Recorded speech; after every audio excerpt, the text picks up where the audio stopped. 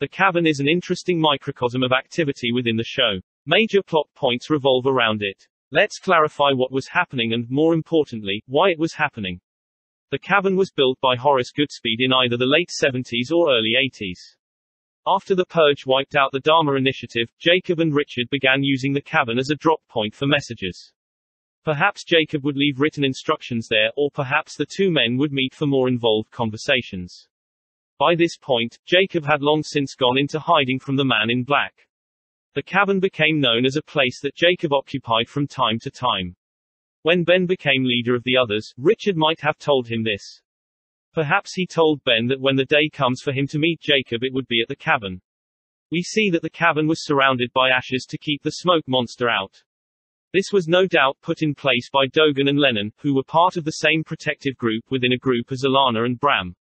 It was their role to protect Jacob. However, that ash circle was broken at some point pre-2004. We do not know by who, but it was most likely intentionally broken by Jacob himself in order to guide events towards the time loop.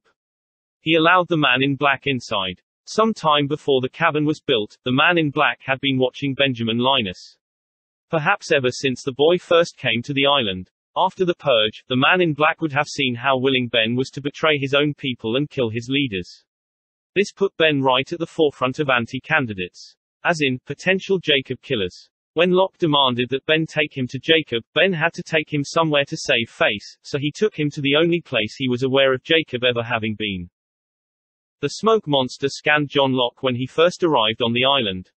Not only was he a candidate, he was a very special candidate with a deep connection to the source itself.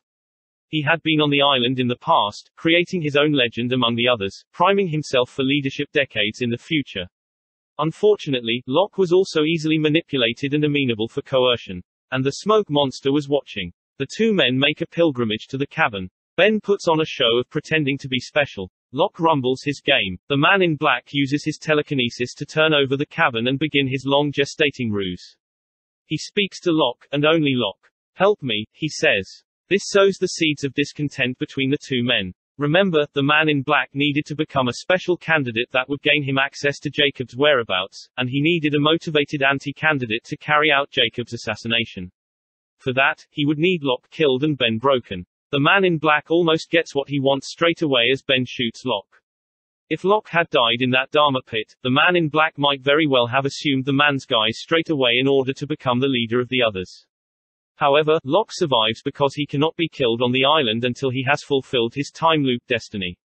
The man in black must engineer a more elaborate way for these two men to end up where he needs them. He has to get more involved and give direct orders. Locke can only die after the wheel has been turned and once he is off the island. At the same time, the island also needs to make sure events line up the way that they are supposed to. Locke attempts to return to the cabin for further instructions several days after his first visit. But the cabin is now moving through time and space because Locke cannot be told to move the island until the pieces on the board are in the right place. I.e. the Oceanic Six are off the island, because they don't travel back in time with everyone else until much later. Once everyone is in place, the island gives Locke the dream about Horace Goodspeed and guides him back to the cabin. The man in black has been waiting. He poses as fake Christian and pretends to speak on the behalf of Jacob. Once again, he is using the cabin to engineer Locke's demise and Ben's murderous motivation. He tells Locke to move the island because he knows, or at least senses, that John Locke can and will be killed once he is off the island. However, two things happen that the man in black did not plan for. 1. Ben pushes the wheel, not Locke. 2. Most of the candidates the man in black needs to kill so he can escape the island have already left. The Oceanic Six. He needs them back. So, the man in black waits for Locke to return to the donkey wheel chamber, which exists within its own time pocket in the present day. He tells Locke directly that he must bring everyone back who left, including Ben, then he confirms to Locke that he has to sacrifice himself.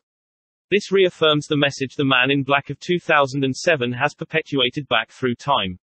This exchange between Locke and fake Christian in the wheel chamber is actually occurring in 2007, separately from where Sawyer's group has ended up in the ancient past. During the flash in the well, Locke was pulled into the donkey wheel chamber's time pocket.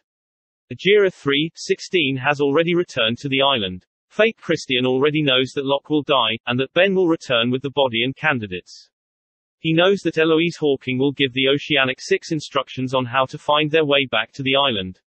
This moment occurs in the timeline right around the point that Fake Locke left Ben with Sun in the abandoned Dharma barracks to run an off-screen errand that we never see, nor that is ever followed up on. The reason why we never see that errand is because we already know what it was. Fake Locke transforms into Fake Christian and waits in the wheel chamber for the real Locke to appear. This is why Fake Christian knows exactly what he needs to say to Locke.